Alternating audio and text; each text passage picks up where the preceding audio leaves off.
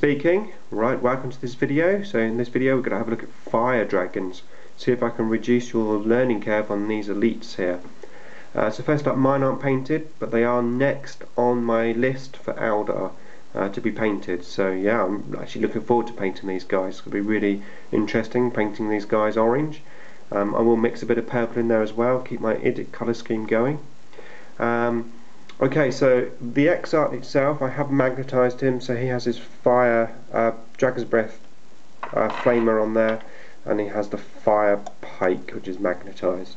But we'll come to the X-Art in a minute. So first up, what are these like? Let's have a look. Well, it's fair to say that these are probably the best elites choice that we have. Okay, there's Harlequins in there, there's some other sound choices, but these guys here, you can't really go wrong. Now, in 5th edition, they actually excelled, even though it's a 4th edition codex, because 5th edition, everyone was mech'd up, and basically these fusion guns are melter guns, so fantastic for taking out vehicles. Obviously 6th edition has changed slightly, there's less vehicles around, but what we're seeing now is there's more AP2 stuff, where the power weapons got nerfed. Power weapons, most of them now AP3. Everyone's putting AP2 armour on, so power weapons don't no damage against them, but not the melter guns.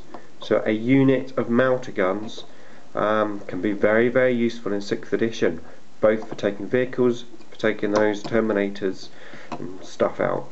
Of course, they also have, each one of these, a melter bomb. So again, with all the flying monstrous creatures and stuff on there, if you do manage to ground the monstrous creature, you can assault it with your melter bombs, or if it's just a normal monstrous creature, you can attach the melter bombs to them now. So that's another good bonus. So very strong units in 6th edition. In terms of use, to be fair, you can't really go wrong with these guys. You could either have a unit of 5, the most basic, cheapest units. You wouldn't necessarily have these guys on foot, but you could put them into Wave Serpent, potentially a Valken, although I think the Wave Serpent's the best choice. We'll come to Valkens later. But yeah, use them as a suicide unit. They can go out, find their target, and their next turn get out the tank and just destroy whatever they're going to target. Okay, they're going to die the next turn. I mean, they do have a 4+ save, still strength 3, toughness 3, they're the usual stuff for Eldar, but as a suicide unit, 5 melted guns, pretty impressive.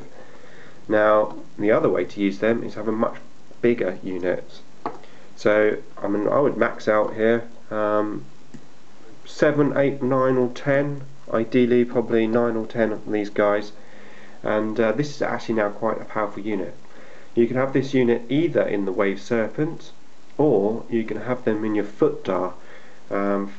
Again, 10 mounted guns, fantastic. Okay, they're short range, only 12 inches, so you have to still use them the right way. It's no good just putting them up front, and they're just going to get blasted off the table, and they're not going to have a chance to use a 12-inch gun.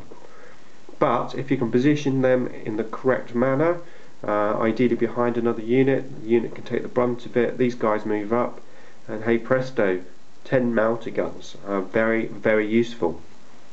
Obviously the X-Art himself, this guy here, is it worth taking an X-Art? Well, again, this unit's just so versatile that I would say that you can't go wrong, really. I mean, if you have an X-Art, fantastic, put the X-Art in there. Go for the fire pike. I really wouldn't use the flamer. I mean, some people use it, but in my experience the fire pike is the one to go. It gives you that slightly better range. Okay, he's only got his shots at that longer range, but it just gives you that extra coin in the pocket as such.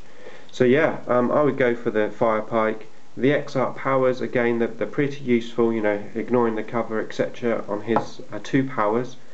You can take them, beef up the unit, you can not take them, just have a big unit without him. They're still very, very capable, and even a small unit of 5 guys, very, very useful. Not necessarily in a foot list, although there are options. I mean, you could potentially have them in a foot list, but yeah, I would go for Wave Serpent with 5 guys, potentially wave 7 with 10 guys, or if you're on foot, almost definitely, you know, have that big squad of 10 guys or so.